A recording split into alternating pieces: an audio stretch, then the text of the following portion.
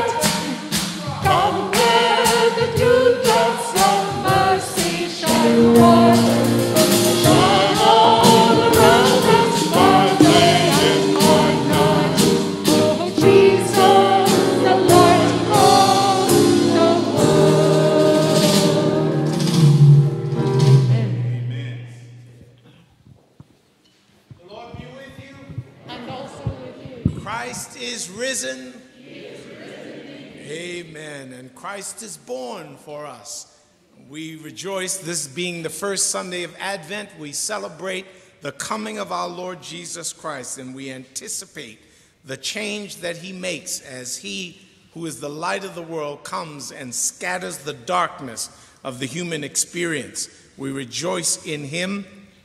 The color, liturgical color for Advent is purple. I invite you to wear purple anytime these 4 Sundays leading up to Christmas Day, and partner with us as we celebrate and as we observe this very special season of the year. I have just a couple of announcements. Our pastor-led study of the Psalms will resume this Thursday evening at 7 p.m.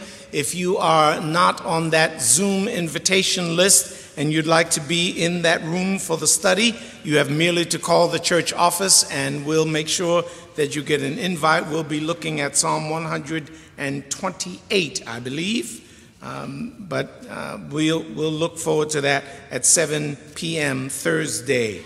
I think that's really my only announcement. I want to welcome you to this. Those of you who are with us online, thank you for joining us. We know there are many places you could have clicked your way to this morning, and we are honored that you're with us today. Welcome to those of you who are also here in the sanctuary with us. This is a joint service today with the Convergence Church of Stone Mountain, and their pastor and I are in a mentor-mentee relationship, a brother-to-brother relationship, an iron sharpens iron relationship, and you will hear from their pastor, the Reverend Corey Lee, later on in the worship service as he proclaims the word. But we are partnering together, we two congregations, trying to discern what the Lord might be saying to us as we together serve the people in the Stone community, Stone Mountain, not the Stone community, but the Stone Mountain community. I think Cleveland Robinson is going to come and highlight a few other announcements for our information. Bless you, Cleveland. Bless you, Pastor, as well. Good morning. Good morning. And as always, let's do our ritual. To our guests who are in the sanctuary and certainly Convergence, good morning. And to those who are visiting us online, we say good morning. And certainly, as always, to my Crossroads family who I dearly love, good morning, and good morning. That's my favorite, one of my favorite parts of the service. I don't want to not say the sermon is, but. All right now. But I only have a few announcements. Advent is coming, and once again you are invited to be a part of the group that decorates our sanctuary for this remarkable season. We remember the incarnation of the Lord Jesus each year and enjoy decorating the church. This year we will decorate on Saturday, December 4th from 10:30 to 3:30. Please join us. We also appreciate if you can come and help us set up on Friday at 10 a.m. And for more information on that, if you would contact Nancy Scott or Dorothy Jones. Now, Operations Christmas Child. We're almost finished with our part in sending out our shoe boxes, but there's still a need for contributing money for the $9 postage. And for boxes, make out your check to Samaritan Purse and not Crossroads, and give it to Sharon Gregory or drop it by the church office. We'll be collecting this money until November, the end of November, if I'm correct. They also need your prayers for the boxes and the children who will receive them, that they will know without a doubt that God loves them and cares for them. And a special note, thank you for everybody who's contributed time, money, and your work. There are some special dates for the month of December. Now, I'm not going to insult you by reading each one of these dates, but what I am going to do is I am going to remind you, please look at these dates in your heartline or online. And for those of you who are in the sanctuary, there are also some pamphlets or a flyer out in the narthex. And consider this as a personal invitation. So please pick up one, share it with your friends, neighbors, and whomever. But please acknowledge these dates and govern yourselves accordingly. Prayer for parents. For those who've been wanting to give toys that won't fit in the shoebox, now until December 12th, we will be collecting these toys for FCS, which is Focused Community Strategies. Pride for Parents. That's the Christmas store. A store that sells items at a reduced price. Now, these items work three ways. First of all, they are a gift to that child, but they also serve as a gift to the parent, so that these parents who normally could not afford some things perhaps could afford some things through that store. And the other thing, lastly, it gives people in that community of South Atlanta a job. So I'm going to ask that you read that and read it responsibly and then act responsibly. There's also a website on here which I will not try to read to you, but I will say, look at your heart lines. Also, it's on the website if that's something that you're interested in. We will now have our call to worship, and I will just find, after a reading, the lighting of Advent candles. Okay. Will you come forward?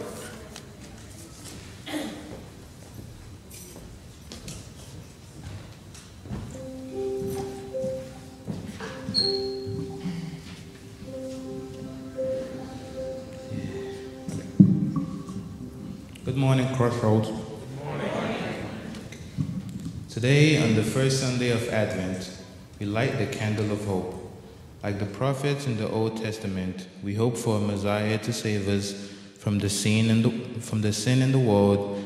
We anticipate our Savior's arrival. Isaiah 9:6-7 reads, "For to us a child is born, to us a son is given, and the government will be on his shoulders, and he will be called Wonderful Counselor, Mighty God, Everlasting Father, and Prince of Peace. Of the greatness of his government and peace there will be no end. He will reign on David's throne and over his kingdom, establishing and upholding it with justice and righteousness from that time on and forever. The zeal of the Lord Almighty will accomplish this." Christians can often confuse the word hope for wishful thinking. If we hope something will happen, we have no control over whether or not it will take place. But the biblical sense of hope is very different. Hope in the Bible exists as a secure assurance, a trust placed in a trustworthy God. God has not failed us in the past, and therefore, if he claims he will do something in the future, we can have hope that he will fulfill that claim. Hope waits and endures. It isn't flimsy or merely wishful thinking. It can withstand fire, trials, and despair. Please bow your head as we pray. Heavenly Father, Advent is a time for remembering and reflecting on the birth of our Lord and Savior, Jesus Christ. Father, I pray that you would turn our hearts towards you as Christmas approaches. Let us not get caught in the hustle and bustle of this season this year, and miss the chance to celebrate the gifts of hope, peace, joy, and love that you sent to us on that first Christmas. Help us to see that you are with us. Nothing is too difficult, too messy, or too dirty for you. Jesus came to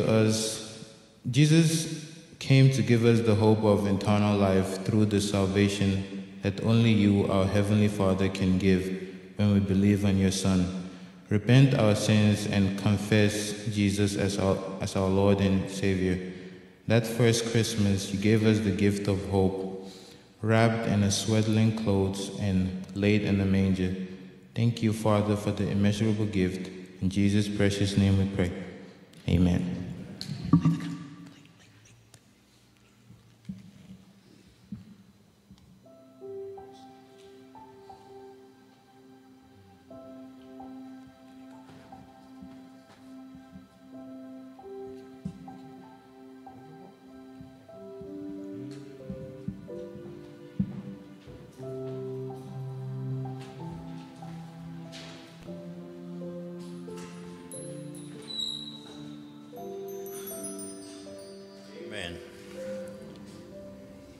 We'll now have our call to worship. And if you notice your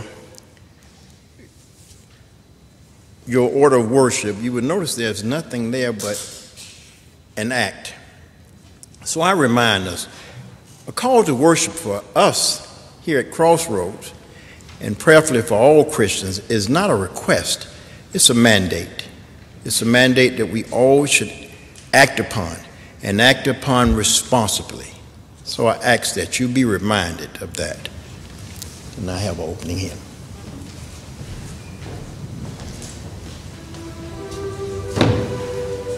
Our opening song is "O Come, Emmanuel," which talks about that hope that the Advent reading referred to. Because Emmanuel is God with us, and He has come. Let's sing together.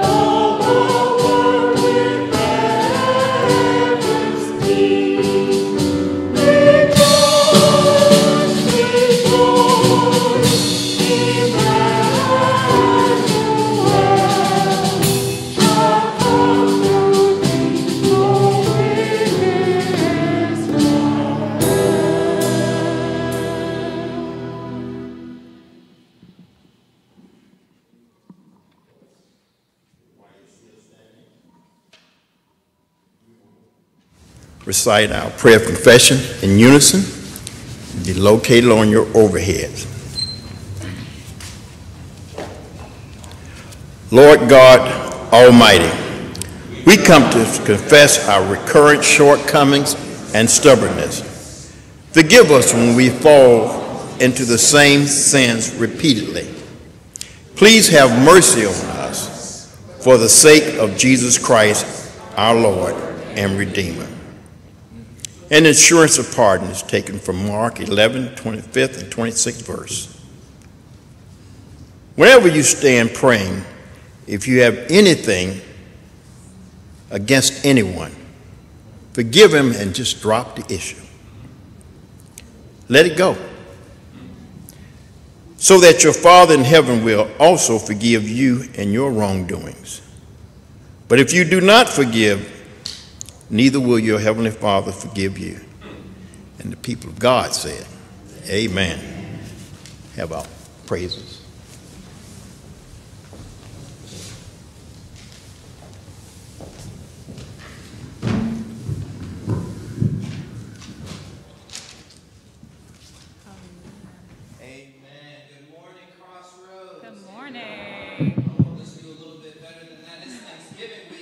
Morning, Crossroads. Good morning, good morning. Praise God. We are glad to be with you all today. Our worship team is worshiping with you all and together with this amazing worship team here at Crossroads. And so we're just going to praise God a little bit in the house. Y'all mind if we do that? Amen? Amen. We're going to sing something that's familiar to us. We want to invite you to worship with us. Hallelujah. This song is called The Anthem.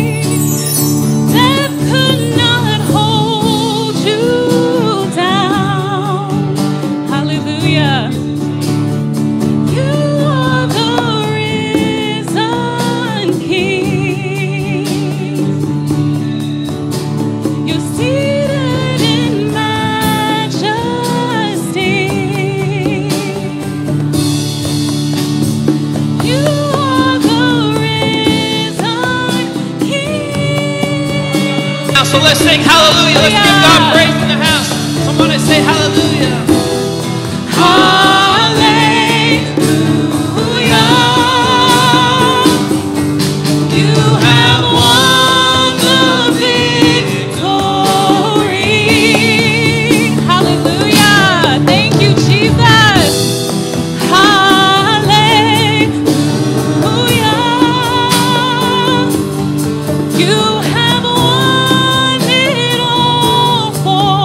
Me.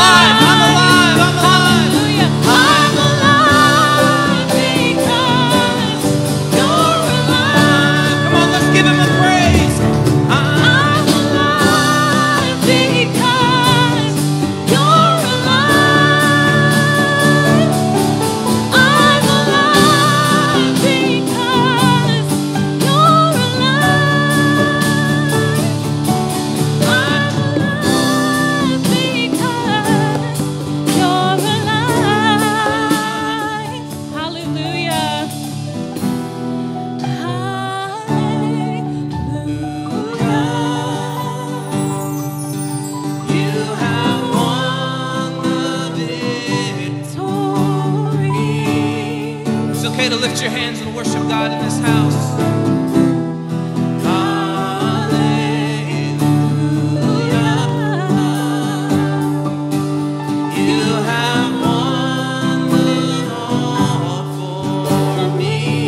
Couldn't hold you. Death could not hold you down. Thank you, Jesus. You are the risen King. That's who you are, Jesus. You're seated in majesty. You are the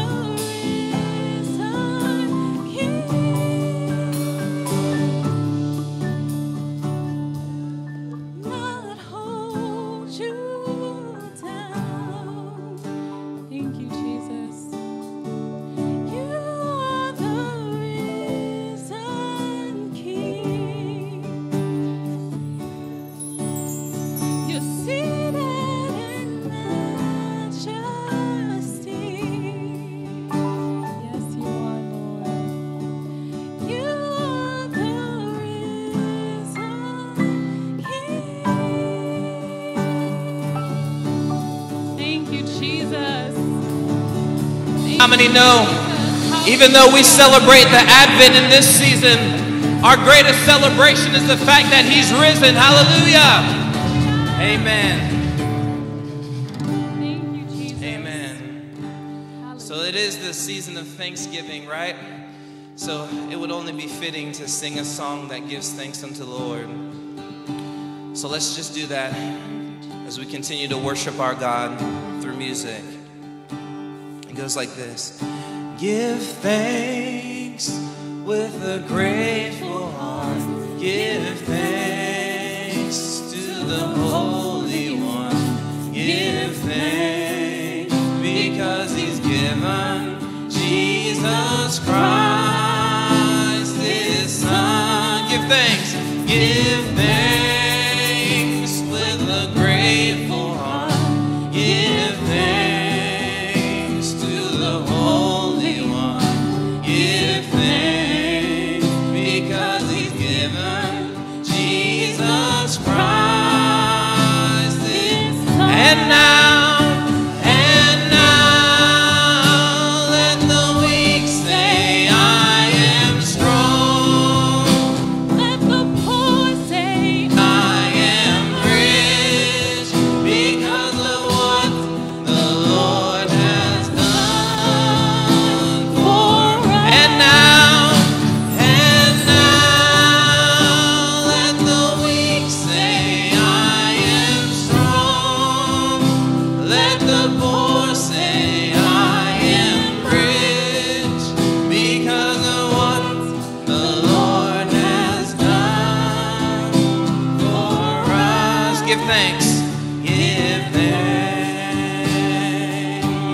Anybody have something to be thankful for today? Amen.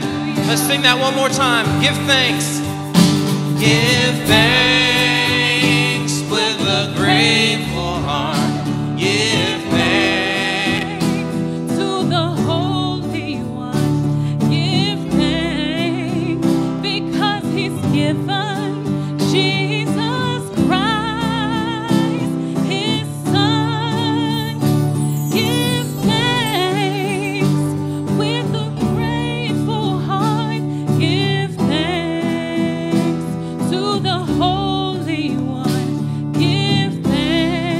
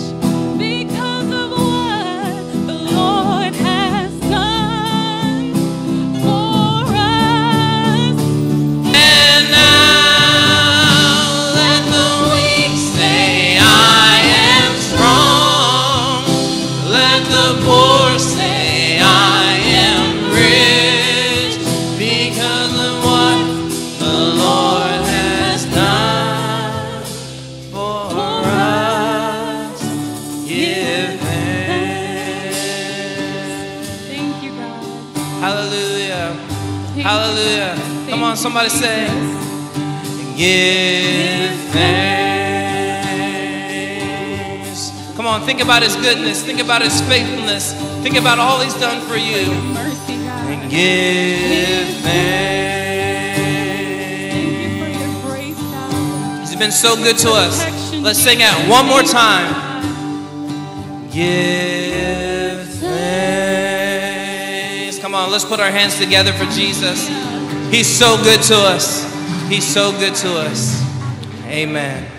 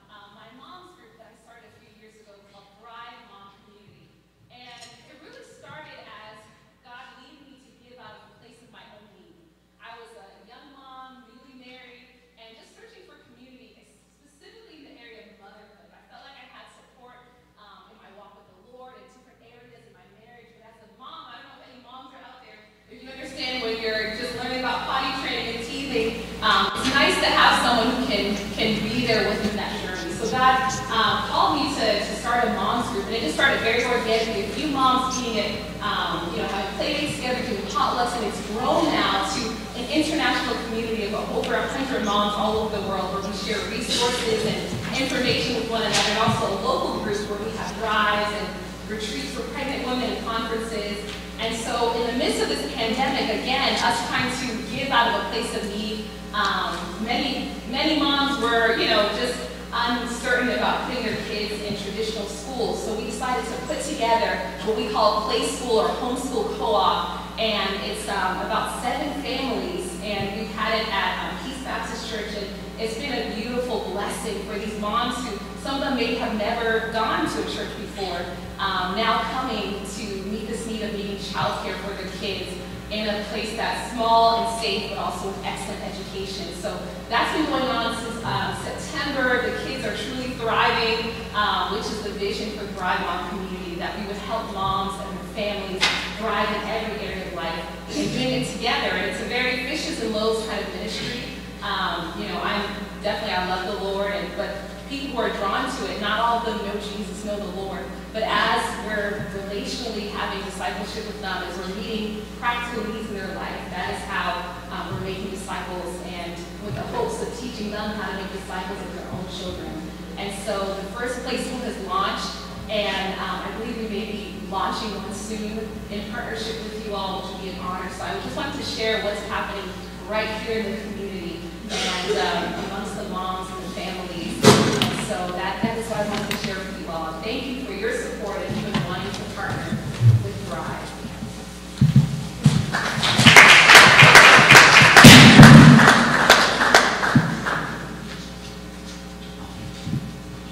Okay, and I did also have a spoken word that I wanted to share with everyone, and I'll just share it now with you all. And it goes along with the theme that we all are in right now of giving thanks.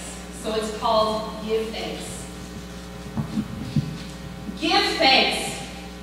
Give thanks with a grateful heart this holiday season. Let your heart fill with thanksgiving for the simple yet profound blessing of having breath filling your lungs. for the chance to see another holiday that many were unable to witness and experience. We don't take it for granted. Instead, we give thanks. Like David reminds us in the Psalms, we give thanks to the Lord for he is good, for his love endures forever. While our world and circumstances constantly ebb and flow, we can give thanks because the love our God has for us never changes. Amidst the instability of a global pandemic, social unrest, economic inflation, environmental changes, and political tensions, he alone is stable, unchanging, the rock of all ages, the Alpha and the Omega, the beginning and the end, the first and the last.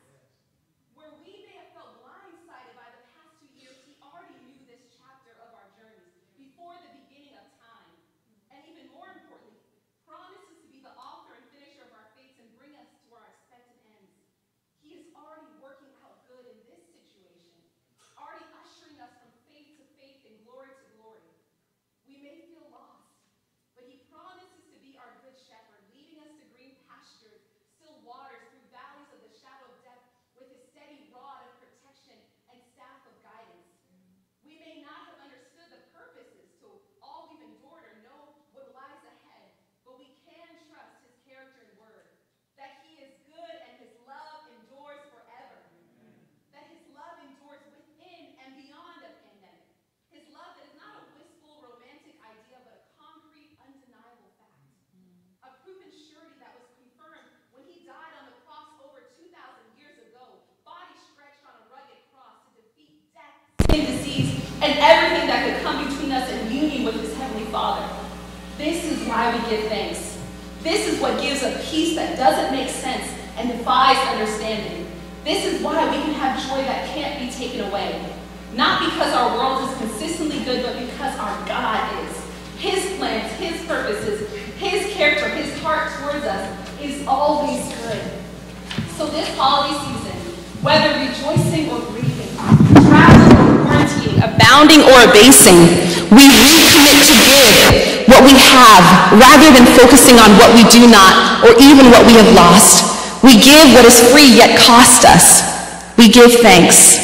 And in giving this, I believe we will experience the truth and the biblical wisdom that it is better to give than receive, and experience a peace, a love, and joy than we ever have before. May the word of 1 Thessalonians 5:18 be inscribed in our hearts, and every for this is the will of God in Christ Jesus concerning you. Give thanks.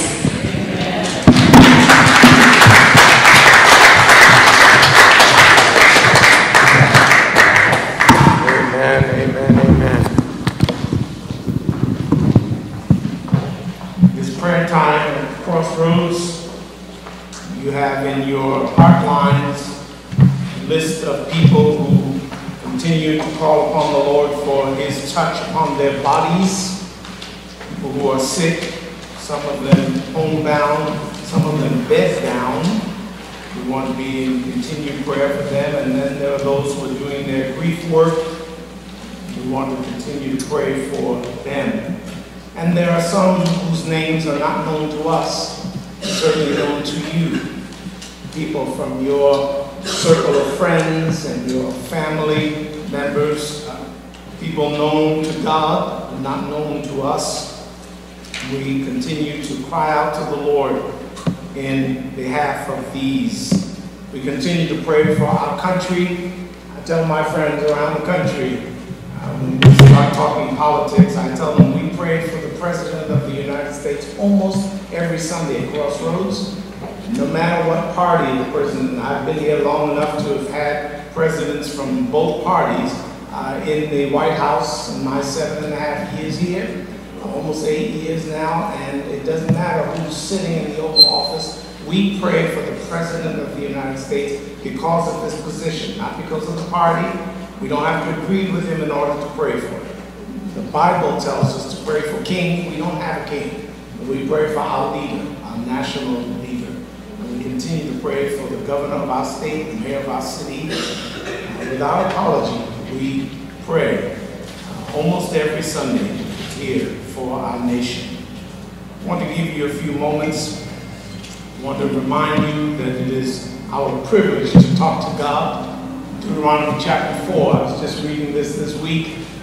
The rhetorical question is asked, what nation is there whose God is close to them like God is to us? Moses asks, what God is there? What a wonderful privilege to be able to have this God near us and for us to be near him in prayer.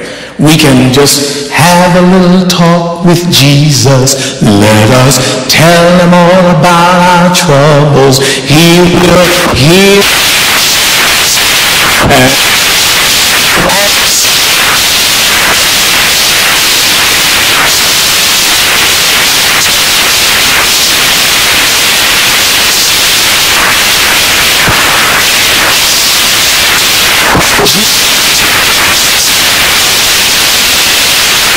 Now let us with Jesus. Tell him all about it.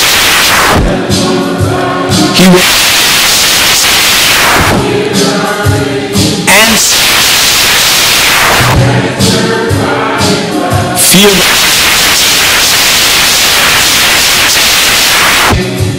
no.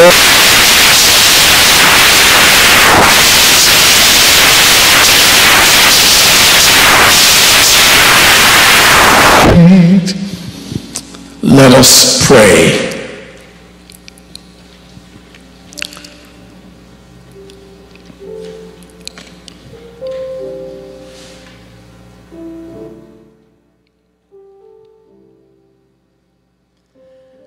Oh Lord, we thank you that you have a will and we have a need to follow that will. We thank you that thou art ever near to us.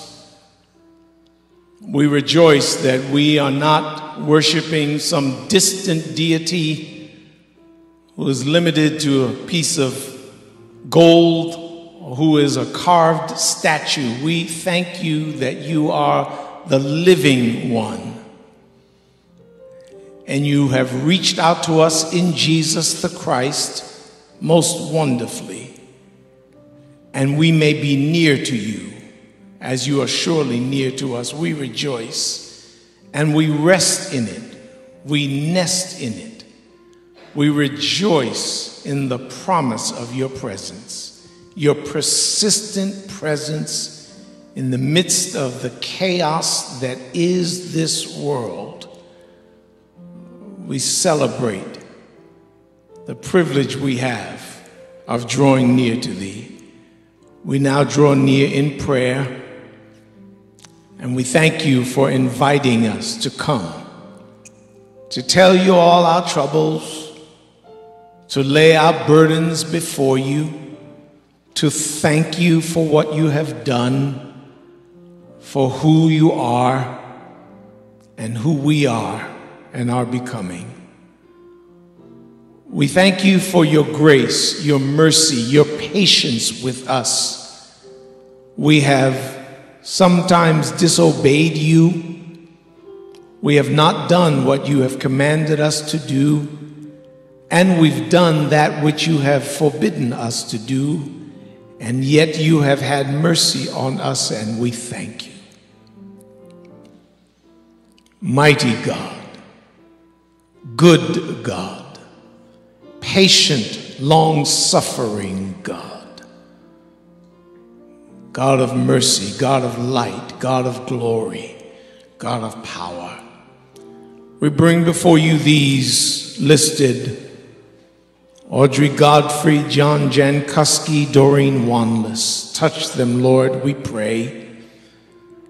John has said he's weak. Would you please build up his body continually? Dorothy Johnson and the Colemans, the Richard Coleman family in Ethiopia. Would you please strengthen them for the journey? For Willis and Suzette Gosgrafard in Haiti, we pray. For Edward and Evelyn Patterson, for Cindy Ramey, for John Gregory, and for Jasmine, we pray. Have mercy on Shronda Blake and Alberta Settles and Isaac Wood, who will have surgery in December. Have mercy, O Lord. Touch his body, Raise him up, restore good health to him, we pray. For Evelyn Wilkinson and Calvin Eason and Rosa Crowley, we pray. Touch, Lord. Touch, Lord. You are the great physician. We pray for Mary Watson and Virginia Griffin, for Mark Brown and Dean Wanless, for Ben Wilkinson Jr. and for Michael Hairston. Have mercy, O Lord. In the name of Jesus the Christ, we pray your touch upon these and others who are sick, who are not listed, others who are perhaps not part of our faith community, but who are precious to you and who are precious to some of those who are with us today. We pray for those who are still recovering from the death of a loved one, who are still trying to figure out how to go on with this gaping hole in their family circle. For Larry Steele and Margaret Kumalo and the family of Patricia Baines, we pray. Do, O Lord, comfort them. We bless you. We pray for the President of these United States, for Mr. Biden and Ms. Harris, for the President and Vice President, that you would endow them with wisdom that they would not have naturally. We pray for our national leaders, for senators and representatives and governors and mayors and county commissioners and aldersmen and all those who give leadership to our governmental structures. Heal them of arrogance and corruption. Fill them with a passion for justice and integrity, we pray. You are a mighty God, and we shall ever adore thee, giving you thanks in the name of the Father, and of the Son, and of the Holy Spirit. Amen. What a mighty God we serve. Oh, what a mighty God we serve. Angels bow before him. Heaven and earth, oh, what a mighty God we serve. Oh, what a mighty God, what a mighty God we serve. What a mighty God, what a mighty God we serve. Angels bow, heaven and earth. What a mighty God, mighty God. What a holy God, what a holy God we serve.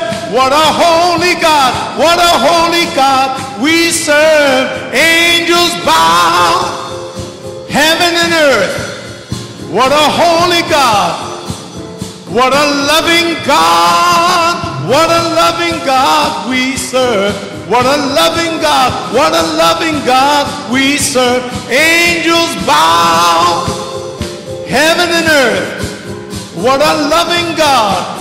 One more time, what a mighty God, what a mighty God we serve. What a mighty God we serve. Angels bow before him. Heaven and earth, what a mighty God, what a mighty God we serve. Amen. Amen. What a mighty God. You might be visiting us this day, whether online or in person here in the sanctuary, and we are happy to have you. We are delighted. We are always expecting visitors. And as these COVID numbers, as the numbers of vaccinated people goes up, we are anticipating that we will have more and more persons coming through the doors and more persons, in fact, joining us online. We celebrate that. But if you are here in the sanctuary today and you are first or second time visitor, would you please stand? We'd like to acknowledge you. We are delighted that you're here. Amen. Amen, amen. Brother Bruce is going to give you a visitor's card. Please fill that out and give it to me at the end of the service or to any one of the ushers. and we'll have that as a record of your being here. And if you're visiting us online, would you please just drop an email to Richard Allen Farmer. That Allen is A-L-L-E-N, Richard Allen Farmer 1951 at gmail.com. I'd be delighted to hear from you, and I promise you a speedy and prompt reply. I'd like to thank you for visiting our services, and I pray that you will come again. He is here. He is my friend. He's becoming a very, very dear man to me. I consider him one of my spiritual sons. I'm old enough to count him as a son, in addition to counting him as a brother. He has a son named Corey Lamont Lee II. We nickname him, he is called Deuce by his family. And you know that I love babies. I love little ones, and we have the joy this day of dedicating him to the Lord. This is not an infant baptism, but rather a dedication of this child to the Lord. I am one of Corey Lee's pastors, and I am dedicating his child as you would have your pastor dedicate your child. I do not baptize infants unless one of their parents is a member and a functioning active member of the faith community, because part of that baptismal ceremony is that I ask the congregation to commit themselves to being with this family and helping them raise this child. And so for people who are non-members, because it is unfair to ask the people to participate in the raising of the child and by creating a community here. So I don't do baptisms of children who are not from the families of members of this congregation. But I'm delighted to dedicate Deuce to the Lord and to celebrate with his family his birth and the gift that is Corey Lamont Lee II, Deuce. And would his mother please bring him and his siblings forward if they'd like, if you'd like them to come. They will come as a family. Is Deuce sleeping, Jade? He is. All right, then I won't take him in my arms, as I don't want to disturb him and have him go into shock. His eyes are now open. All right.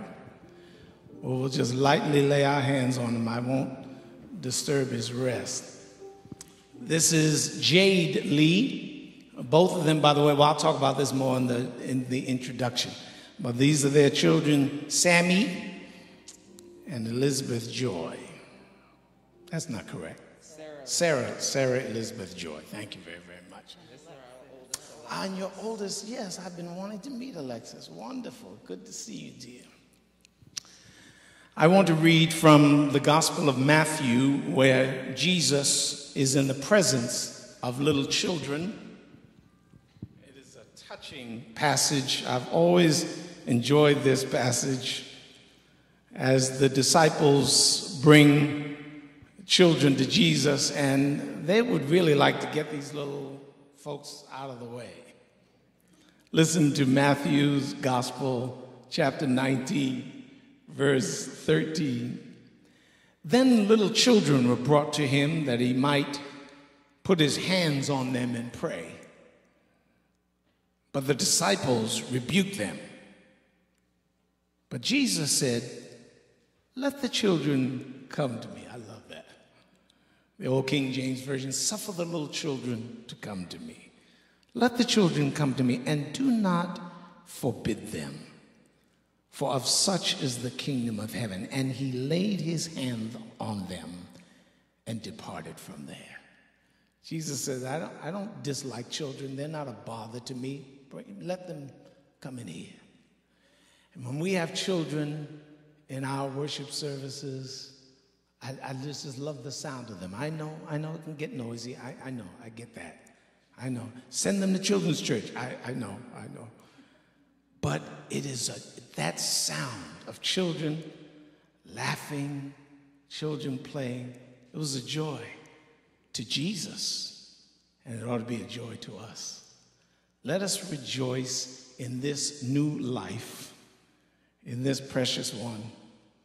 I always tell his parents, the Deuce always looks at me like I'm from the IRS or something, like I owe him money or something, and I don't believe I do. But he never gives me a smile or anything. He just looks at me like I owe him money. Amen. Let us pray. Our Father, we thank you for children. We thank you for the gift that children are.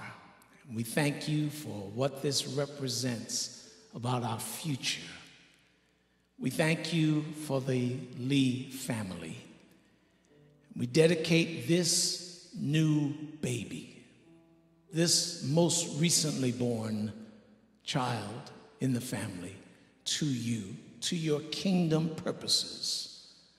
I pray that early in his life he would hear of Jesus, and early in his life say yes to Jesus.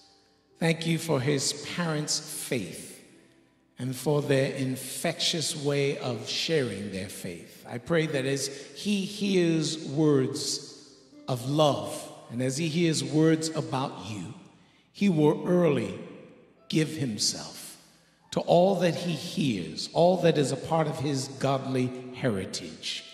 We rebuke the enemy in his behalf. We pray that you put a hedge of protection around Deuce in every way. We pray now in the name of Jesus for Corey Lamont Lee II. Grant him thy wisdom and thy favor and thy protection. We pray for his mother as she feeds into him. We pray for his father as he does the same. We pray for his siblings, that as they love him and as they walk before him, he might pick up cues from them as to how he is to conduct himself. Grant light in place of darkness, obedience in place of disobedience. We rebuke the enemy for your kingdom's sake. Let the blessing of God be all over him, we pray, from the crown of this little head to the sole of these little feet. Be thou glorified and magnified, O Lord our God. And we shall ever bless thee and exalt thee. In the name of the Father, in the name of the Son who loved children, and in the name of the Holy Spirit we pray. And everybody said, amen. Everybody said, amen. Everybody sang, amen. Amen. Amen. Let everybody sing, amen. Let everybody sing, amen. Let everybody sing. Amen. Amen.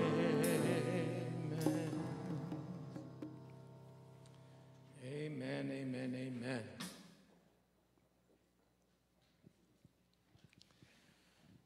We honor the Lord with our tithes and our offerings. We thank you, those of you who have given online, who have authorized bank drafts, who have brought your check by the church building, who have given in some other means. We thank you. We thank you for continuing to honor your commitments. I'm just enjoying great blessing of the Lord in my finances. I'm just so grateful, so grateful, so grateful. I have known days of thinness, days of getting down to the end of the month where there was very little money there. There was more month than money. You've been there. Yeah. And these are not those days now. I'm just so grateful, just so grateful. If you're able, would you please stand and let us prepare to give. If you're giving this morning, would you please just walk up to the plate in the front? We're trying not to pass the plate and trying to reduce a lot of the direct contact in the name of safety and COVID protocols. But please just come and bring your offering. Many of you have given in other ways. let us pray together and give thanks for this wonderful privilege of giving. God the giver, we thank you for these resources you have entrusted to us. As we give, we do so with grateful hearts. With cheerfulness, we return a portion of your gifts, that Crossroads Church may care for the financially distressed, spread the gospel to the nations, address economic and political injustices, create and sustain ministries that develop disciples of Jesus the Christ. As we give, we pray that you, holy God, will teach us how to give. May our motives be pure, our hearts be glad, and our hands be open. We pray in the name of the Father, and of the Son, and of the Holy Spirit. Amen. You may be seated.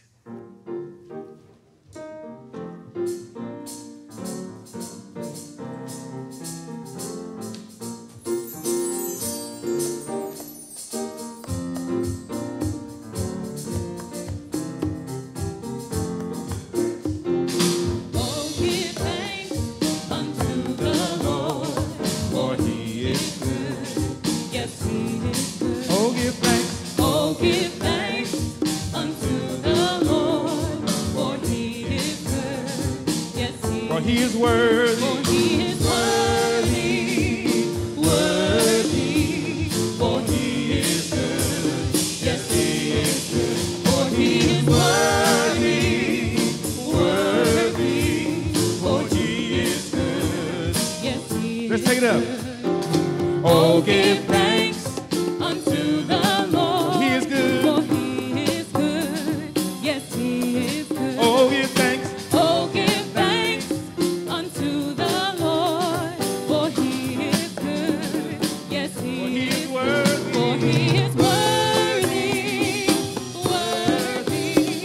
For he is good. Yes, he is good. For he is worthy, worthy. For he is good. Yes, he is. For he is good. For he is good. Yes, he is good. For he is good. For he is good. Yes, he is good.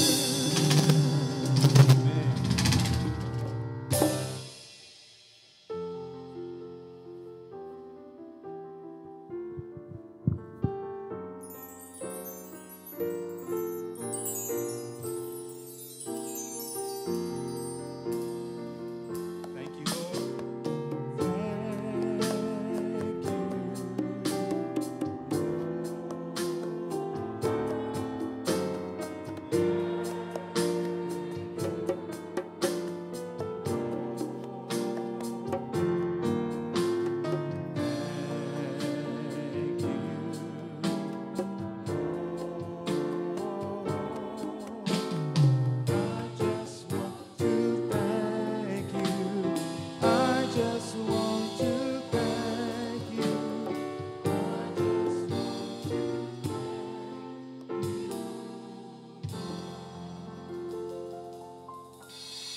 Father God, we thank you. We thank you for another opportunity to give back a small portion of what you've given to us. Now, Father, we ask that you would bless these offerings.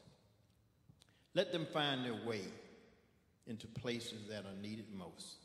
We ask you to magnify them in the holy name of Jesus.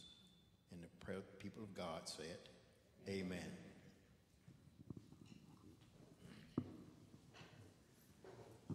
The Reverend Corey Lee is the pastor of the Convergence Church here in Stone Mountain, Georgia. He and his wife are currently students at the Fuller Theological Seminary in Pasadena, California, distance learning. And I am honored to call him friend and colleague. His wife is going to come, Sister Jade Lee is going to come and pray the prayer of preparation, and then I'm turning the rest of the service over into the hands of Pastor Lee. He'll take us right through to the benediction, and I'm going to come and sit down there so I can enjoy the rest of the worship experience. We are delighted to have you, Lees. This is a power couple. power couple, and we are honored to have you. Bless you.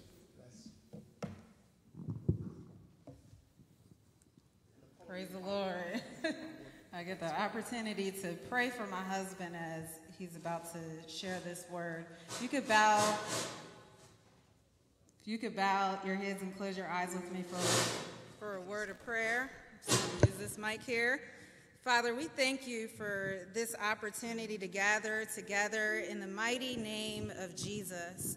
Lord, we thank you for this great season of Thanksgiving. We thank you that you have provided every single need, so many blessings for every single one of us, spiritually, financially, Lord, in every area of our life, relationally, as we are entering into this season of event. We thank you for coming down and being with us, Emmanuel.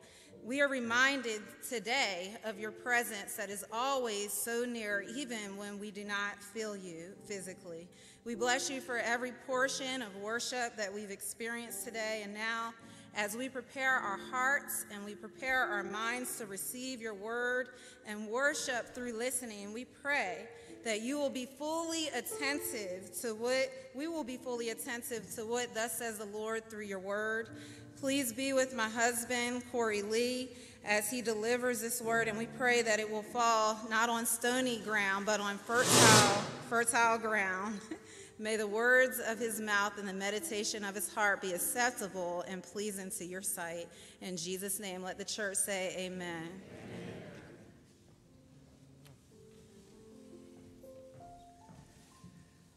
Amen. Amen. I am blessed. I am blessed. I am blessed. Almost 17 years of marriage with this amazing, amazing, amazing woman. So I'm excited that we're here today having a combined worship service.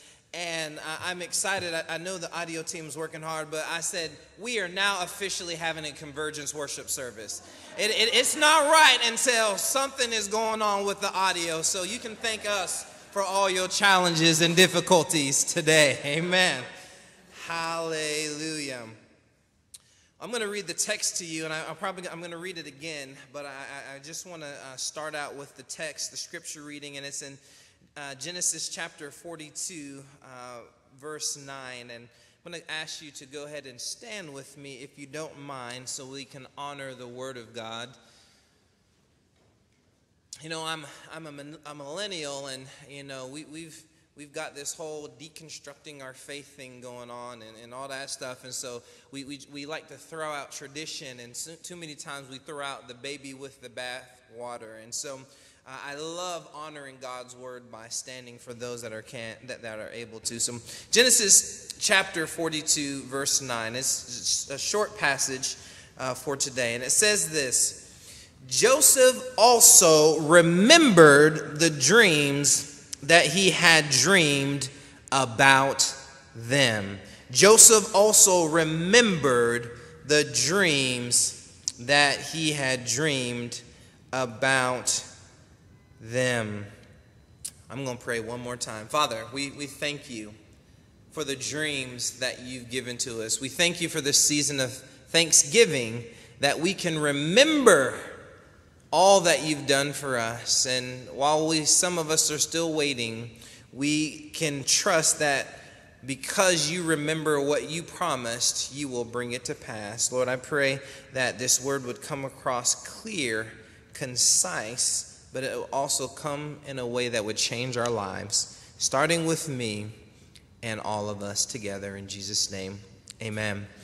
Amen. You may have your seats. Again, good morning, Crossroads and Convergence Church. It's good to be in the house of the Lord again. Amen. Like David, I was glad when they said unto me, let us go into the house of the Lord. You know, some people, even if they wanted to, can't go into the house of the Lord. There's a man that is partially responsible for me being in this area, ministering and pastoring. His name is Larry Cheek. In the last week, he suffered 3 strokes. And I'm sure he wasn't planning on that. This man has a doctorate in ministry, and he's been working as a association missionary for this area for 25 years. He's seen so many churches planted in the Stone Mountain area. And so I just want to be mindful of him, his family, and it's just a reminder to me that every chance we get, every opportunity we get to watch the screen, every opportunity we get to come into the house of the Lord, I'm going to be glad. Amen. No matter what's going on in my life, I'm going to be glad. This is the season of Thanksgiving, and so I choose to be a person that gives thanks. Hallelujah. I hope everyone had a wonderful holiday of giving thanks to the Lord, and I'm grateful to God for all of his goodness. I hope you enjoyed some good food. Amen. I know I did. And if I wasn't wearing this big old suit, you'd be able to see how much I've been enjoying good food. I've been enjoying in fellowship and making memories with loved ones. Hallelujah. So we've read the text for today, Genesis chapter 42, but I want to read it one more time as we jump into this message for today. And it says, Joseph also remembered the dreams that he had dreamed about them. Well, you may be wondering to yourself, who is them? Well, we're going to get to that in just a moment. But we as Americans, we are in a season that we gather together to remember things. We remember places. We remember events, and we are thankful for all of these various things we gather to celebrate. If you're like me and my family, you have your traditions of celebrating. And for the most part, this is generally a happy time that we look forward to. But it is not happy for everyone. Not everyone is feeling like giving thanks during this holiday season. Have you ever been in a situation in your life that caused you to forget about the goodness and faithfulness of God? Have you ever waited so long for an answer to prayer that you forgot what you prayed for in the first place? Has a vision in your life ever been so delayed that dust begins to collect as it sits on life's proverbial bookshelf, obscuring the vision from your sight? Have you ever been in delay? The main character of our text today could probably relate to the world we're living in right now. Or maybe it is better said that we can relate to the world that he was living in back then. You see, Joseph was dealing with a global disruption that was changing the very way of life for all of humanity. We call our disruption COVID-19, and the Bible calls Joseph's disruption a famine. There was a famine in the land. Regardless of what you call it, it is and it was a disruption. It was a disruption. And here's the thing about disruptions. You see, disruptions always disrupt our plans, but they always seem to set the stage for God's plans. Oh, that was good. I'm going to say it again. See, disruptions always disrupt our plans, but they always seem to set the stage for God's plans. Oh, I could just sit down on that one right there in some churches, but I'm at Crossroads, so I better preach a little bit better than that. Amen. The last time I was here with you all, I shared about passing on the faith to the next generation. Following that message, I was involved in a conversation that led me to think about our message for today. And I will share a little bit more about that conversation in just a few minutes, but I need to set the stage for you for just a few more moments, and we're going to make our way. See, I used to play basketball, and we used to do this thing called go slow to go fast. You know, some people in the basketball court, they think if I just run fast all the time, then I can get open, I can get a shot. But no, you've got to start slow, and then you sudden change of speed, and then you get open, you get free so that you can make that jump shot. And so I'm starting a little bit slow this morning, but trust me, I plan to shoot the ball and make a goal. Amen. Hallelujah. At some point, we all have dreams. We all have visions. We all have imaginations of what could be, should be, or what we desire to be. I remember as a young boy having dreams the size of the entire universe. First, I wanted to be a fighter pilot in 5 planes, and I'd run around, you know, annoying everybody in the house. And the next thing I wanted to do was I wanted to be the first NBA player from my hometown. And the next thing I wanted to do, I wanted to become a high-powered attorney and a businessman. In addition to that, I also remember having dreams of getting married to the woman of my dreams, the perfect woman, and having a beautiful family. Never did I imagine it would be as beautiful as the family that God has blessed me with. Amen. I'm so grateful. I'm sure that may sound a little bit odd to some people that a little boy was dreaming of a family. I guess it's just a testament to the type of family that I grew up in. You see, in my eyes, I had the perfect family. I had the perfect upbringing. Little did I know that my parents had come to faith, one of them just before I was born, and the other one when I was an infant. Matter of fact, I just heard my mom share her testimony for the very first time of how she came to faith in Jesus Christ when I was 3 months old. And I'm wondering if she came to faith because of me. Amen. Hallelujah. I'm going to tell y'all a little bit of my story today, but if I told you the whole thing, you could understand why she said, I need a Savior. Amen. I will come back to a little bit more of that here in just a moment. But I want to paint a picture for you of a utopian experience. It is a thing of Hollywood aspirations. I lived a life where the majority of the struggles that I experienced were related to my own choices. What I mean by this is most of the adversity that I faced in my life came through my pursuit of athletics or doing extracurricular activities. Hardship in my life came from having to run line drills. Anybody play basketball? You have to run the line drills up and down. Yes, you know what I'm talking about. Amen. That is true hardship for an athlete. Or waking up at 5 a.m. and doing strength and conditioning. I didn't have to worry about where food was going to come from, or I didn't have to worry about my safety when I was leaving the house and when I was returning to my home. I lived in what I would like to call a God-induced Holy Ghost bubble. I was protected. I was surrounded.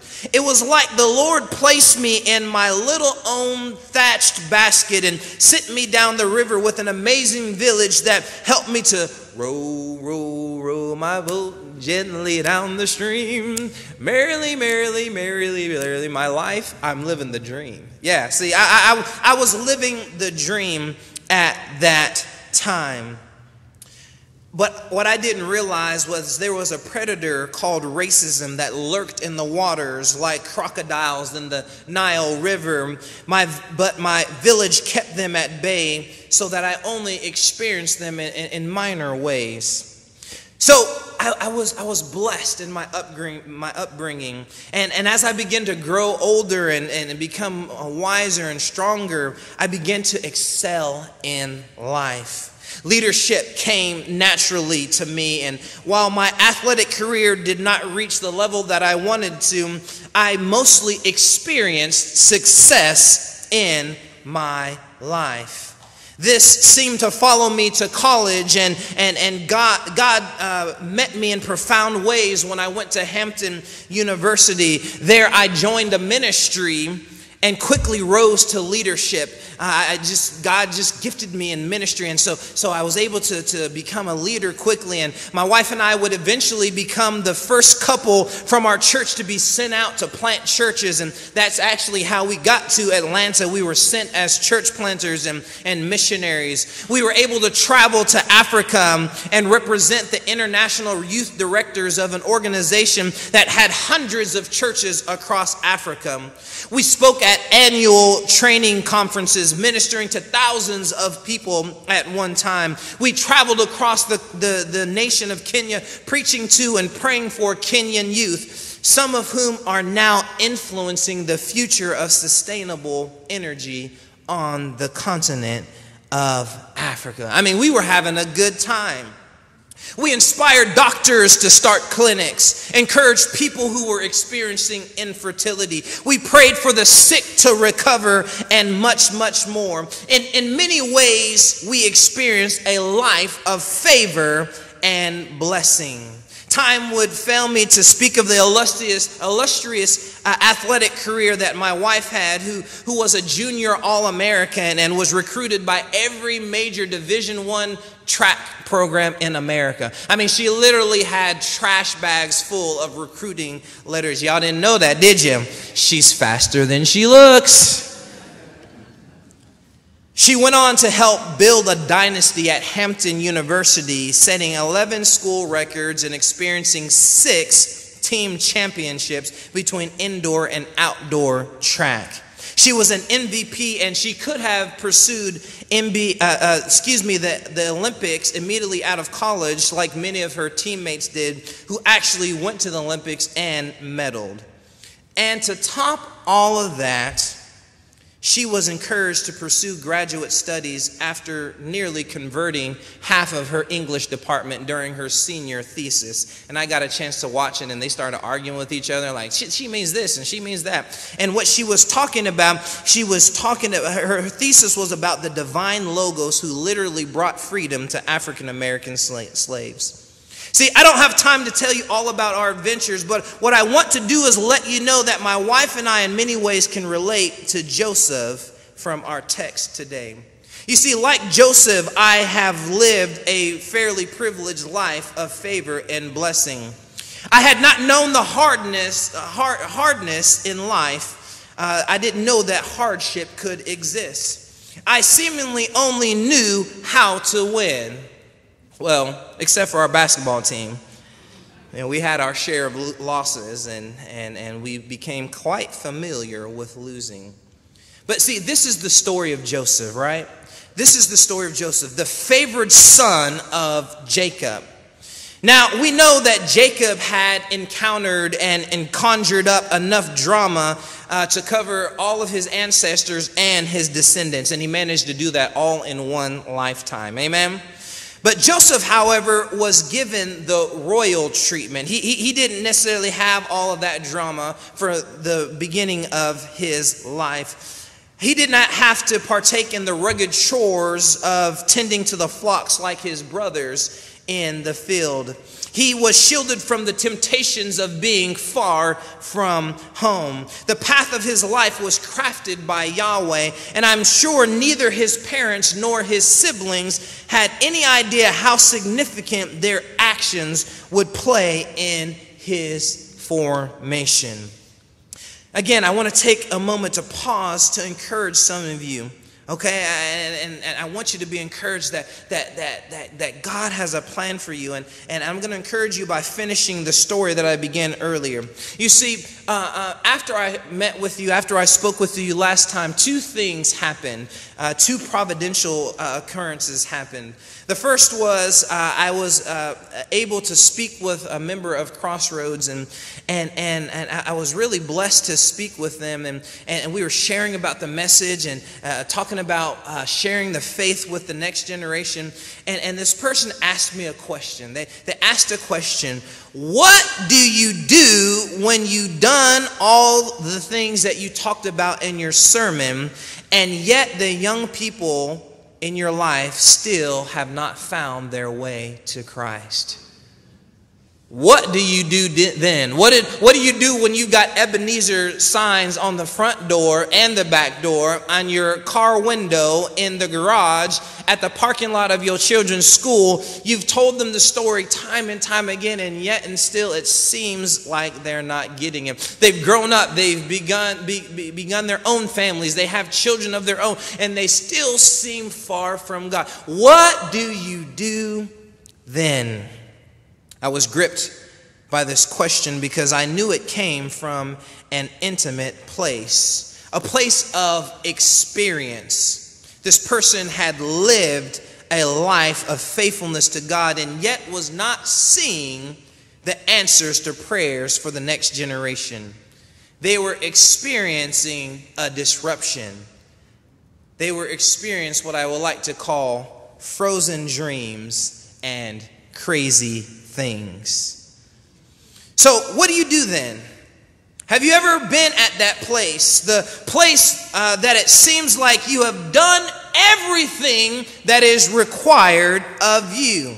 You've passed every test and you've kept a good attitude. You have lived upright before the Lord, yet and still you are not seeing the fruit of your faithfulness in the next generation. What do we do then? What do we do then? I'm going to come back to that question before we finish today. And the second thing that happened after the last time I preached here was I received a phone call from another person of this church who connected me to a ministry that I'm now actually becoming a trainer for to help equip families pass their faith to the next generation. This ministry has developed a plan to help families trace their spiritual lineage and to preserve it and pass it on to the next generation. And I believe that's directly related to me speaking that message here at Crossroads. And a funny thing happened this week. I wasn't expecting this, but my mother sent me a picture today of my genealogy. I hadn't seen this before on her father's side. And it goes back to my great-great-great-grandfather. And I found out that he was the chief of a Cherokee tribe here in America, in Arkansas. And I was like, wow, what an amazing thing to find out. And this is what I found out about tribal chiefs, is that they perform weddings, they give wisdom, and they encourage their tribe. And I thought, this sounds a lot like a pastor. Somewhere in my spiritual lineage, there's this gift to encourage and to pastor people. And so I was blessed to learn all of that. So these two events caused me to think deeply about how to respond. How do we respond to that question of what do you do when you've done all you can and they're still not coming to the Lord? What do we do when we've done all we're supposed to do? These thoughts led me to Joseph, a young man with the favor of Yahweh on his life. He had the affection of his father. He had received the finest training in the land. He was more than likely going to end up running the family business. Then all of a sudden, something happened.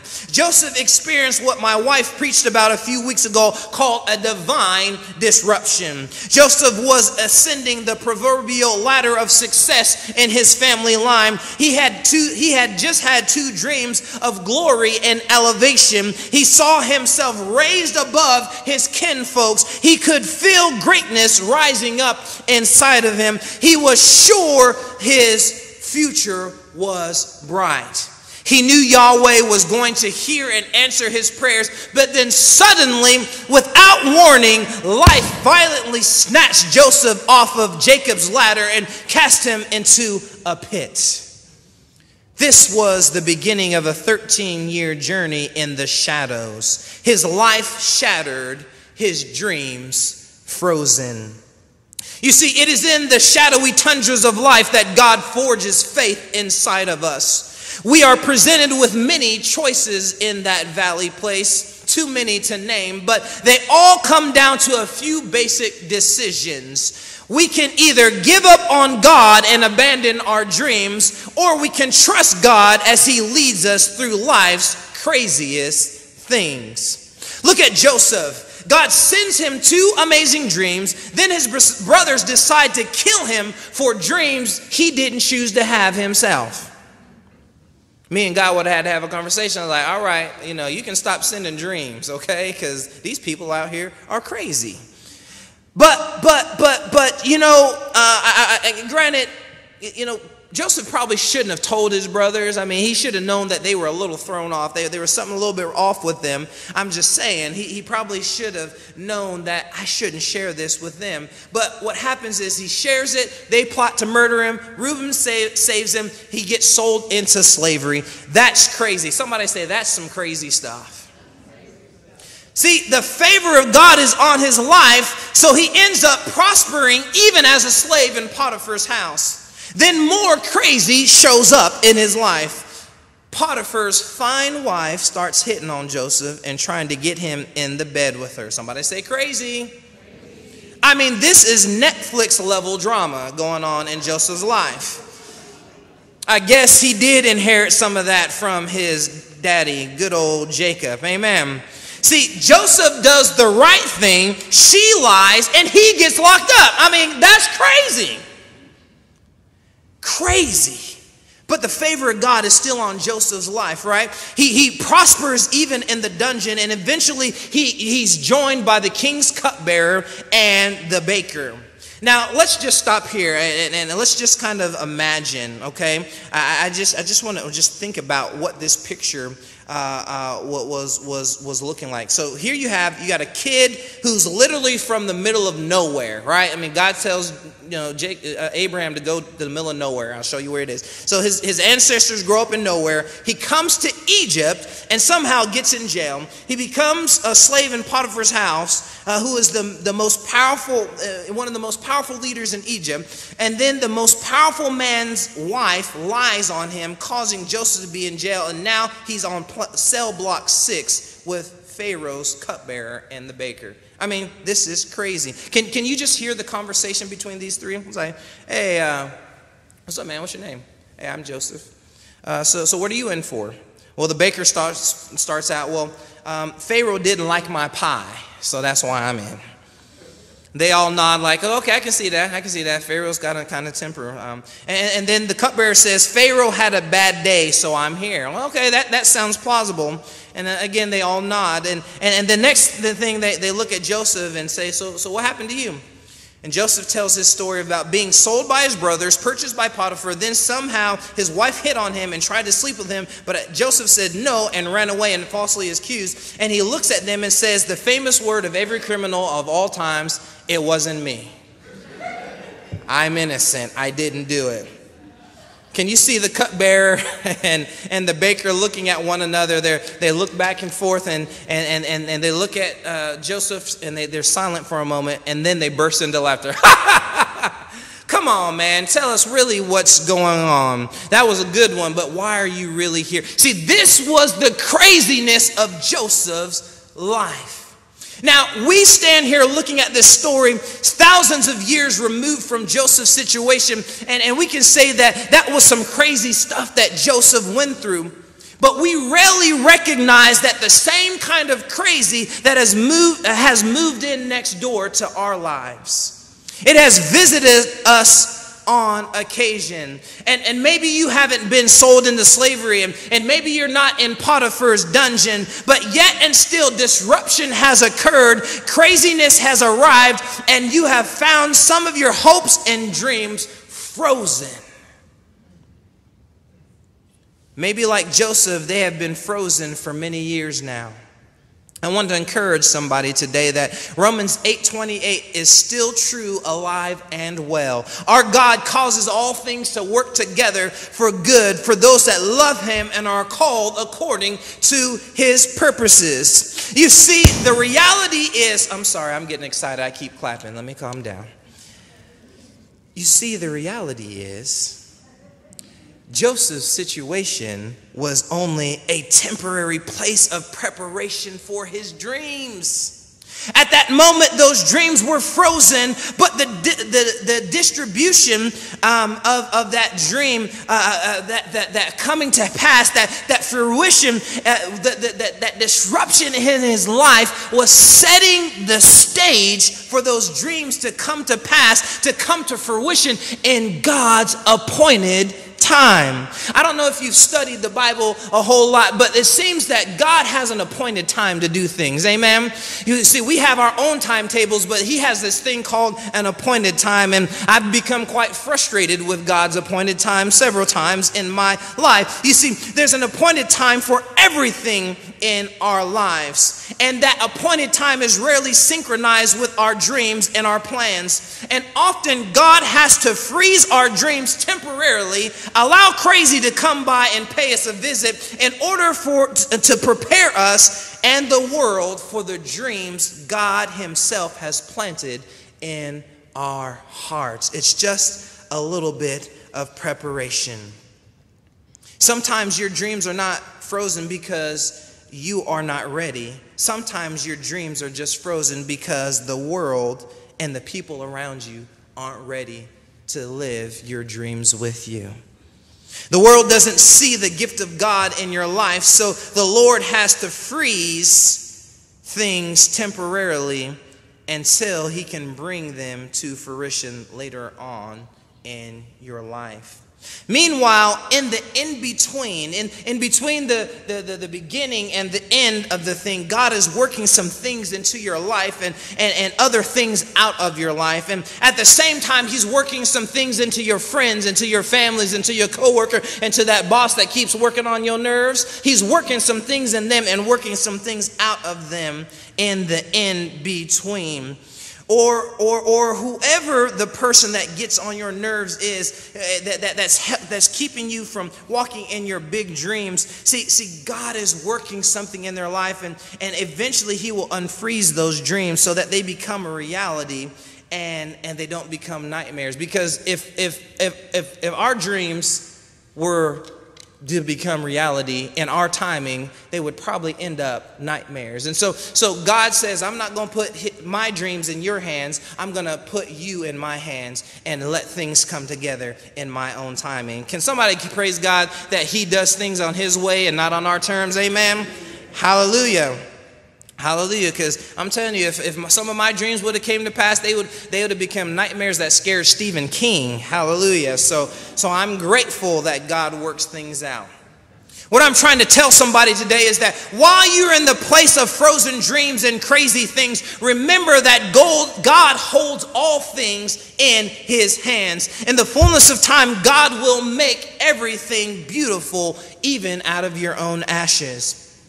As I prepare to close today, I have to look back at our text because our text finds Joseph 20 plus years removed from his original dreams. He is now the governor of all of Egypt, second only to Pharaoh. He is married and has experienced levels of restoration in his life. Yet it was another divine disruption that brought Joseph's dreams to pass. As the Pharaoh's dreams had foretold, a divine disruption happened in the land. There was a great famine upon the world, and it was consuming all of the plenty of the first 7 years that were to come, that Joseph saw in the dream. And because of Joseph's training at home with his father, because of his training at Potiphar's house, because of his training in the dungeon, you see, sometimes God's got to take you on a detour to prepare you for the thing that he's setting you up for. Amen. Come on, somebody. And so he was in the dungeon. He didn't give up on things. He just kept developing his skills. He kept developing his skills. I wish I had some young people in the house, because I would tell them, man, if things aren't working out the way that you want them to, just keep developing your skills. Keep developing your skills, because someday those skills are going to help you pay the what? Bills. All right, I can drop the mic. Bars. We must learn to cultivate in the time of disruption. Amen. We've got to acquire the skills. So he put all that to work. So combine all of that with the direction of the Holy Spirit. And now he was able to devise a plan to help them survive that calamity. Again, brothers and sisters, you may not understand your journey or the journey of your loved ones, but I am of the opinion that God knows where we are going and what we need to get where we are going. Amen. He knows everything. He knows how to get us to where we need to be. We must learn to trust God when we can't trace God, as one of my previous mentors and a spiritual grandfather used to say to me before he went on to be with the Lord. You see, we are people of faith. We are people of faith. Therefore, we must anticipate faith challenges coming our way. This includes frozen dreams and crazy things. See, let's get back to Joseph. He is a powerful man. He's this powerful man in Egypt managing a massive humanitarian crisis when all of a sudden he hears a voice and sees some familiar faces. All of a sudden he sees the people who orchestrated his exile into Egypt. Now he's in a position of power, and he could have easily exacted vengeance on his brothers. But instead, something else happens to Joseph. And this is what our text says. Go back to Genesis 42, and I'm going to read verse 6 and 9, and I'm almost done for today. And it says this: Now Joseph was governor over the land, and it was he who sold to all the people of the land. And Joseph's brothers came and bowed themselves before him with their faces to the ground. When Joseph saw his brothers, he recognized them, but he treated them like strangers and spoke harshly to them. Where do you come from? He said. They said, from the land of Canaan to buy food. Although Joseph had recognized his brothers, they did not recognize him. Verse 9, and then all of a sudden, Joseph remembered the dreams that he had dreamed about them. You see, sometimes it's the divine disruptions of life that help bring alive the dreams that have been frozen for so many years. In all of this, Joseph remembered the dreams that he had. See, beloved, this is the key. This is what we need to do when our dreams are frozen, when craziness comes to visit, when disruption alters our plans. We must remember the faithfulness of God. We have to remember. Somebody say, remember. Y'all know that movie, The Lion King, little Simba, he's grown up now, he's at the water, and he's hearing his daddy's voice say, remember. Remember. And he's like, oh yeah, I remember who I am. See, we have to remember who we are and whose we are. Come on, somebody. We've got to remember that we are sons and daughters of the Most High God. We are children of the King, and that no matter what life throws our way, we can get through anything, even including frozen dreams and what? Crazy things. When disruption alters our plans, we can still trust the man up there, upstairs. We must remember the faithfulness of God, like my mother used to tell me. Son, she used to come here, sweetie. Say, you got to remember, son, who you are and whose you are. She always used to tell me. That's something that stuck close to my heart. You see, in that moment, Joseph's dreams went from frozen to realized in his mind. But you know what the craziest thing was? He was already living his dream.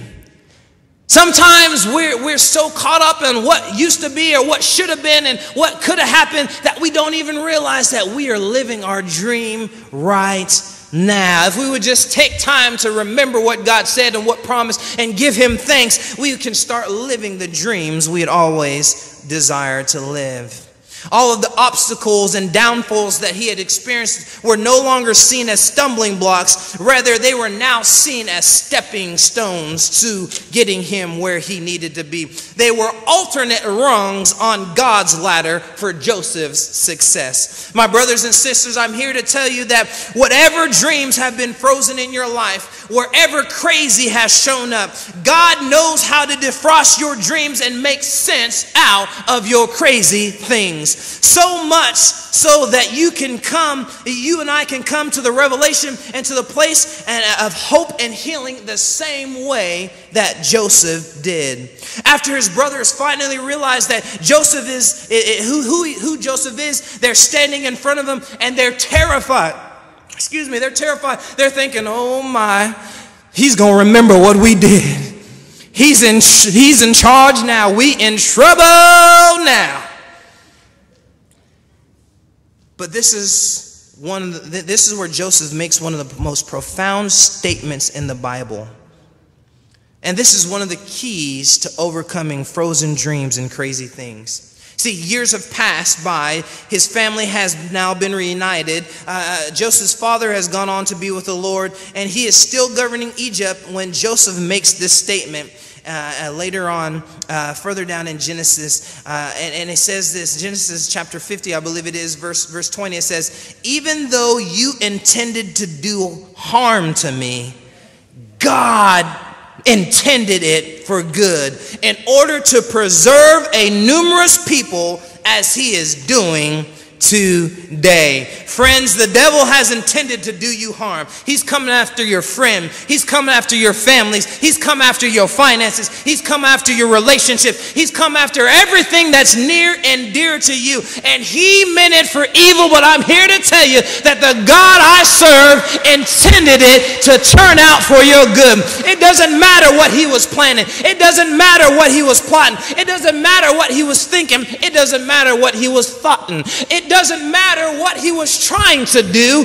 All that matters is what God plans to do and how he's going to bring you through the very valley of the shadow of death. And so today we can stand with our heads high. If you're still waiting on a promise, I could have church in here today. Y'all done got me excited. If you're still waiting for your promise today, I'm here to let you know, even if your dreams are frozen, even if crazy things are all around you, God is still the God of frozen dreams and crazy things. And if you can just keep holding on to God's unchanging hand, he's going to bring you through that storm.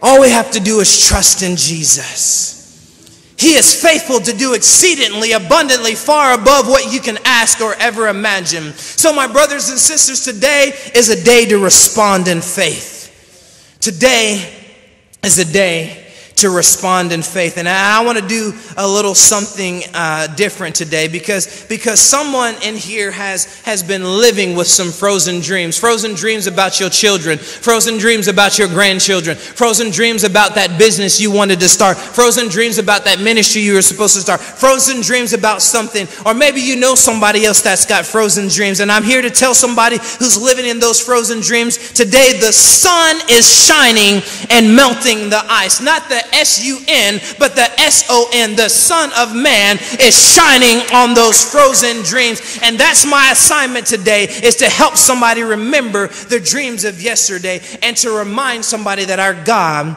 is faithful. He is not slack concerning his promises. He will come through. So what I want to do, I want to be like Billy Graham. He used to say this thing at the end of his crusades. He said, won't you come?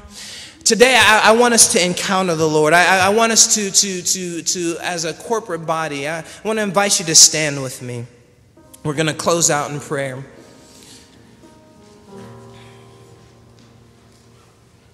But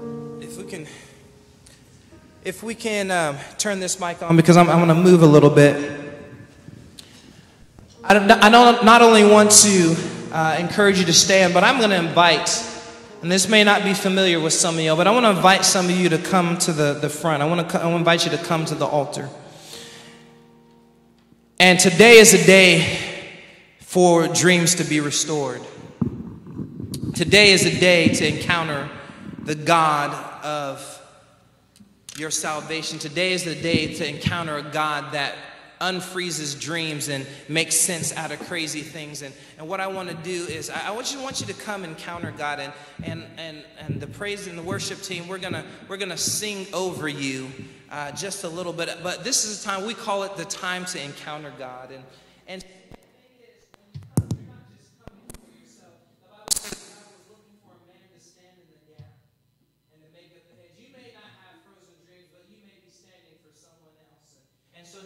few moments as we're closing today, I want to invite you to come, to stand with me in faith, to come and encounter the Lord. Come to the front. If you've got those frozen dreams, we're going to believe that God is going to speak to you, that he's going to encounter you today. Maybe it's for a friend, maybe it's for a family member, maybe it's for a grandchild, but I believe that God today wants to start something fresh and new in this place. I believe that some of you have been dreaming of young people being in this house, of this house being filled with the laughter of children, of this house being filled with young people that can praise and worship God. And I believe that the Lord is up to something. I believe that some of the dreams that you dreamed years and years ago, and it seems like they're not coming to pass, I believe that God wants to activate some of those. It may be a midnight hour miracle, but I believe it is the Lord that wants to come. So we're just going to sing over you. And as we're singing, I just want you to talk to God about those dreams. Some of y'all haven't talked to God about these frozen dreams for many years. Some of y'all, you forgot them. You let them go and you said, it's not even worth talking about. It's so painful, I don't even want to bring it up anymore. But I want to let you know that God is here. He wants to encounter you. This is your time. This is between you and the Lord now. The worship team and I, we're just going to minister to you. Amen? So begin to encounter the Lord. Talk to God, however that is. If it's contemplative and quiet, do that. If you need to actually speak words, do that. Amen? But we're gonna talk to the God who is Alpha and the God that is Omega. Amen? Hallelujah. You are Alpha and Omega.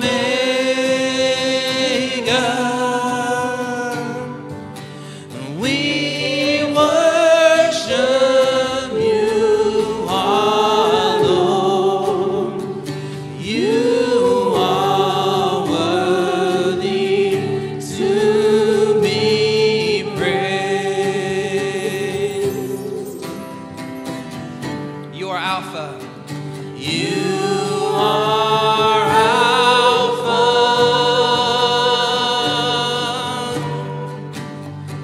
and Omega.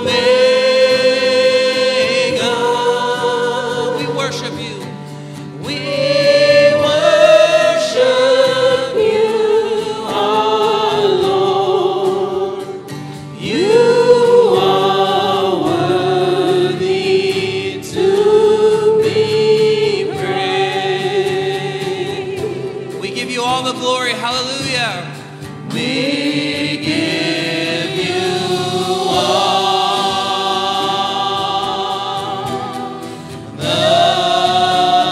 the glory.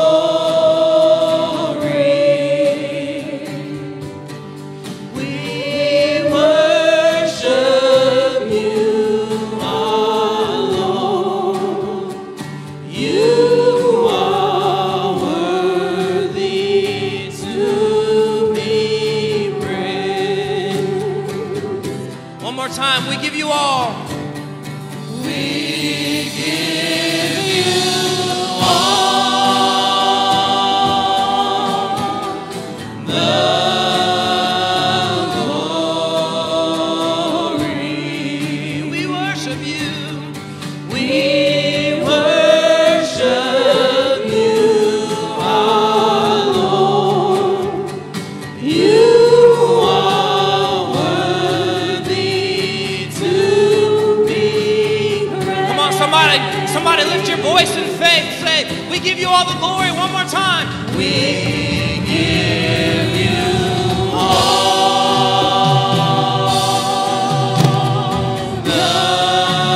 the glory. We worship you.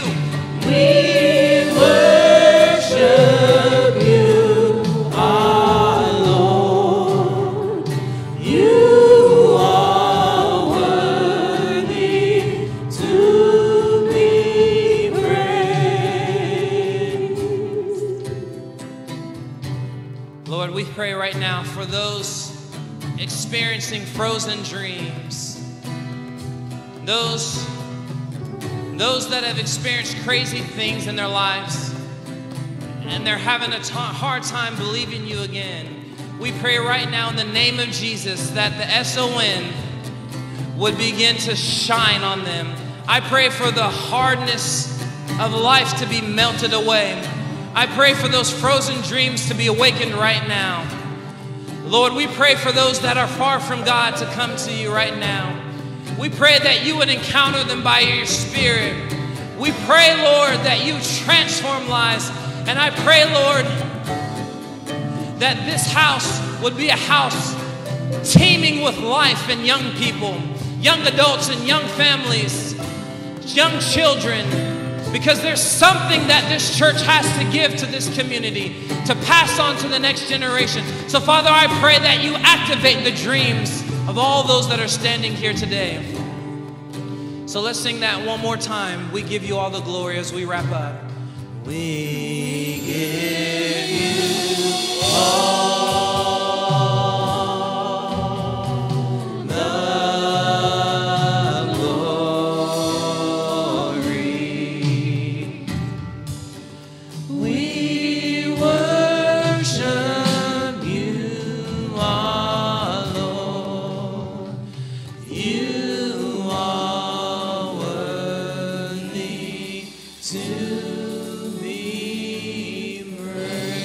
Come on, somebody put your hands together and celebrate the Lord as you go back to your seats.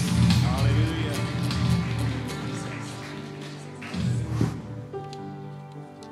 Maybe there's somebody here that's never known Jesus. Maybe there's somebody that's watching online that doesn't know Jesus. Today is a great day to come to faith in Jesus Christ. Simply invite him into your heart.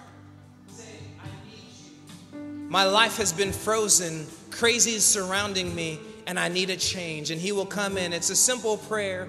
Ask God to forgive you for your sins. Confess them before the Lord.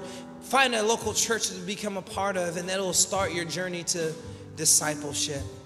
Well, saints, I appreciate the opportunity to be with you, and I want to invite you to stand as we prepare to be dismissed.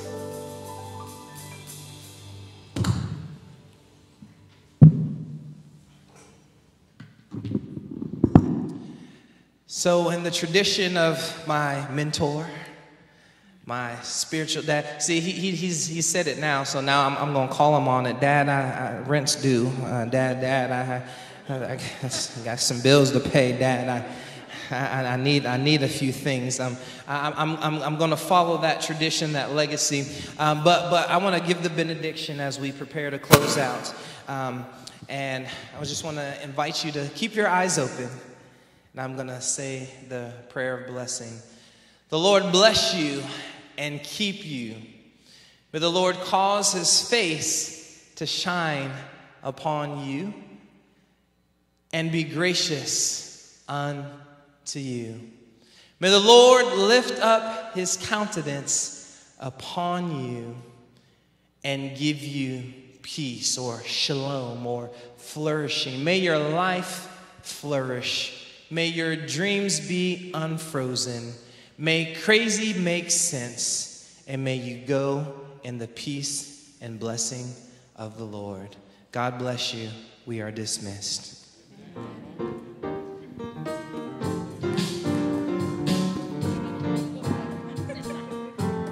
Oh, give thanks. Oh, give thanks unto the Lord, for he is good. Yes, he is Oh, good. give thanks. Oh, give thanks unto the Lord, for he is good. Yes, he is For he is good. worthy. He is worthy, worthy. He is good. He is good. Yes, he is good. He is worthy. He is worthy, worthy. For he is good. Yes, he is good. Oh, give thanks unto the Lord, for he is good. Yes, he is good. Oh, give thanks. Oh, give thanks unto the Lord, for he is good. Yes, he For he is is worthy. good. He is worthy, worthy. For he is good. Yes, he is He good. is worthy. Worthy, worthy. For he is good. Yes, he is good. Oh, give. Oh, give thanks unto the Lord, for he is good. Yes, he is good. Oh, give thanks. Oh, give thanks unto the Lord, for he is good. Yes, he is good. For he is worthy. He is worthy, worthy. For he is good. Yes, he is good. He is worthy. Worthy, worthy.